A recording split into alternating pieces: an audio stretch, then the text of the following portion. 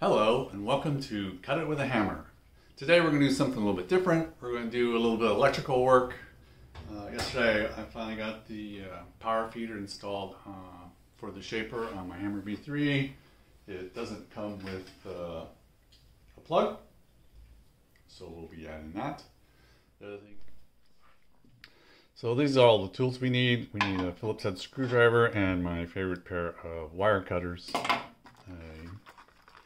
15 amp 220 plug, which looks like this.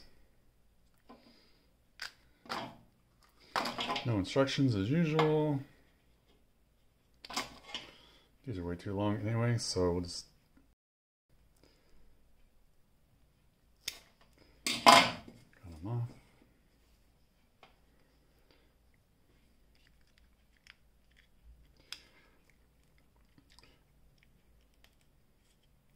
It's pretty common to have to put plugs on 220 equipment because you never know. The vendor doesn't know what you're going to need to plug it into because every outlet is different. It's the same with a 110, but most people only see a 15 amp 110 plug. A 20 amp has a blade to the side, so it's a little bit different. You just want to make sure that you're plugging the right sized into the right sized outlet. You don't want to plug a 20 amp device into a 15 amp circuit because that would always blow the breaker. So it's best just to avoid that. So this looks like about the right length.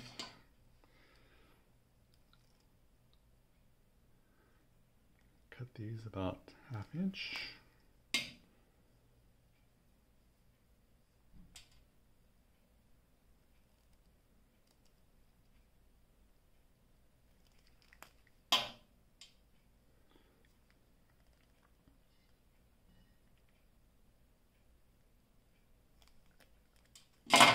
Give them a twist.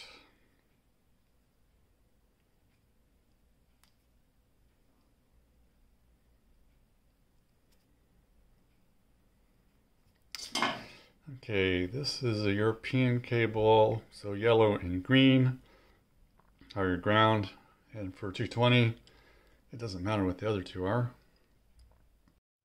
Just to be clear, I am not a licensed electrician and I've had no formal training in messing around with electricity, so this is just for entertainment purposes only. I would highly recommend, if you want to do anything like this, consult an electrician. Thanks. So, ground.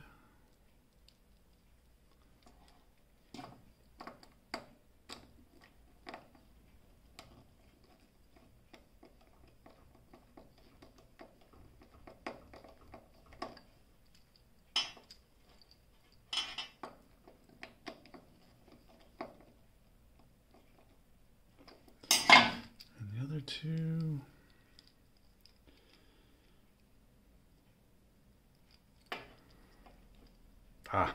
No, that's right. For a moment I thought we forgot the plug cover.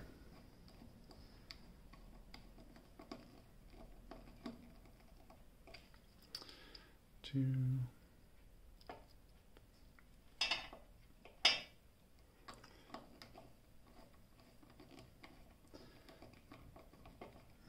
Three.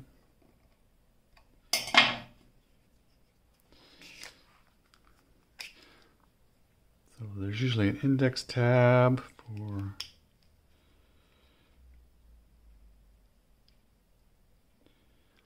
lining things up. There it is.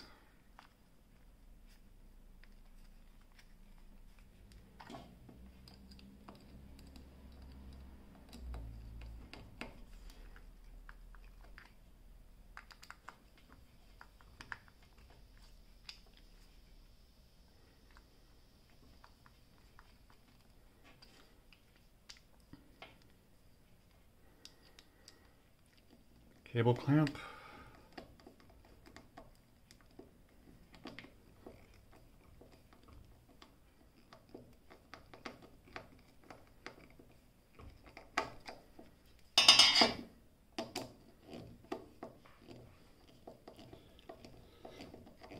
you got a shop with power tools, you're occasionally going to have to work a little bit with electricity, so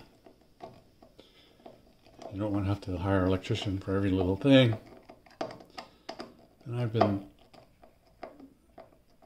doing this type of stuff since I was a teenager when I was doing model railroading, so.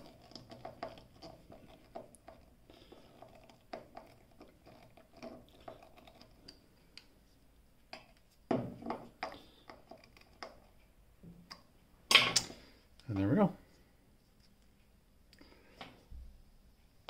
One plug attached.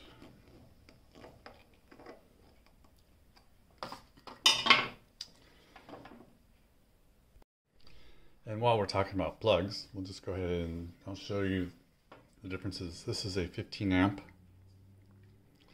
220 plug. So 2 flat spades and the ground. Of course, on a 110 15 amp, they're vertical.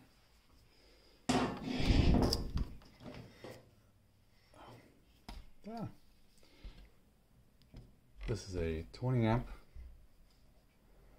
220 circuit where one of the tabs is vertical and the other one's horizontal. And this is what I'm using for 30 amp.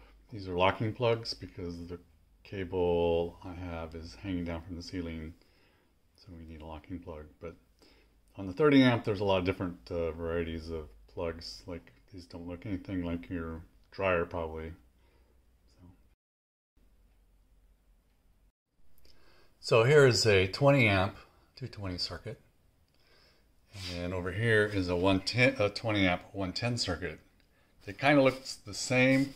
The difference is on a 220, this is turned 90 degrees. So they kind of look confusing because they kind of look similar, but in actuality, they're not. So, plug is done, and all we have to do left is to test it. So, I've plugged it in.